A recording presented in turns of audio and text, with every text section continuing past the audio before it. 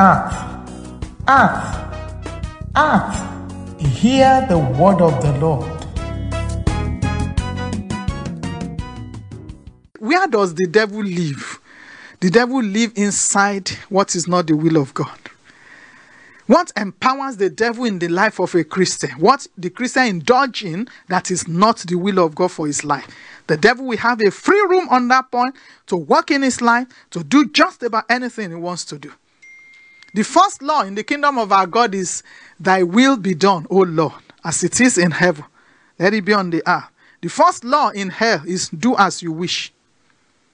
Do as you wish. Anywhere you go, and there is no law, no structure, no order, everybody just does anything.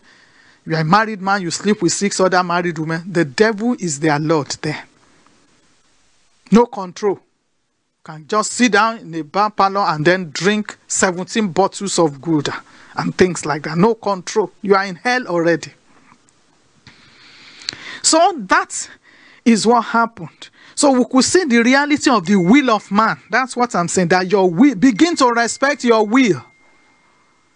Begin to respect your will. When a man dies, he writes his will. The law respect that will. You can't change it. You can't change it. The will of man. Respect your own will.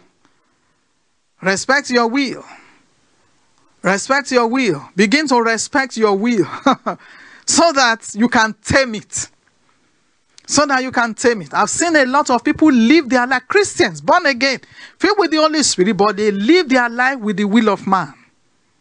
He's a man of himself. He possesses his own vessel. He does what he wants to do, not what God wants to do.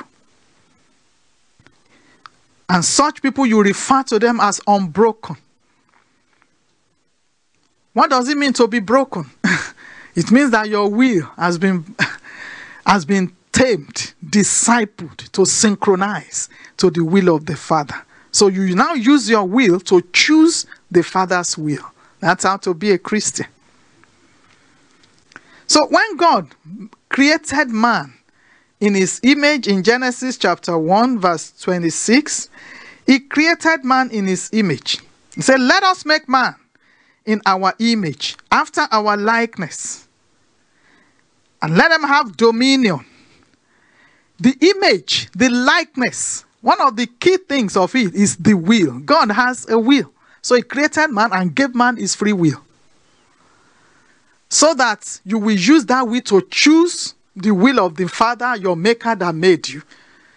And at any point that you use your will not to choose what the Father wills, the devil is there. The devil is there. The devil is not, hell, just like heaven is not a geographical location far away from here, that if you start traveling 18 feet above sea level, then somewhere you start seeing angels. If yes, those that went to Australia should have met angels on the way. Just like heaven is not a geographical location far away, it's another dimension, another realm. The same way hell is not a geographical location as that. Hell is where everywhere the will of God has not been submitted to. Hell will be happening there.